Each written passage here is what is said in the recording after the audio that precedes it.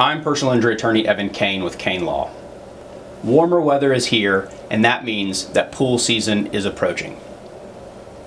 Unfortunately, over the last 10 years, there have been an average of 3,500 unintentional fatal drownings in the United States each year.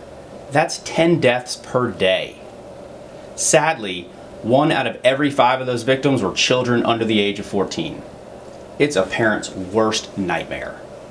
And while we'd rather not think about these possibilities, the fact is that if we're not careful, they can happen. Thankfully, there are things that we can do to prevent these tragedies. Here are the ABCDs of drowning prevention. A, adult supervision. Whether you are at the beach, your community pool, or at home, there should always be a responsible adult in charge whose sole responsibility is watching the pool. If there are no lifeguards present, take turns with other parents. Do not substitute flotation devices for supervision. They are not enough. B, barriers and beach safety. If you're swimming at home, you should install perimeter fences and secure all entrances to the pool area in order to keep young children away. If you're at the beach, keep an eye on the lifeguard and learn the flag color codes. C, classes.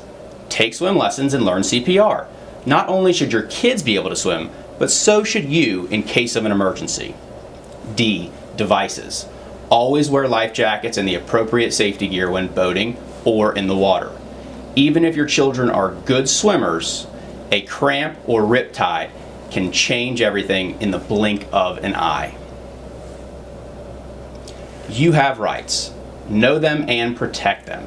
If you need help from someone who's experienced in fighting for and protecting your rights, call Kaine Law at 888-KAINE-LAW or visit us on the web at kainelaw.com. Again, I'm personal injury attorney Evan Kaine, and I thank you for watching this video.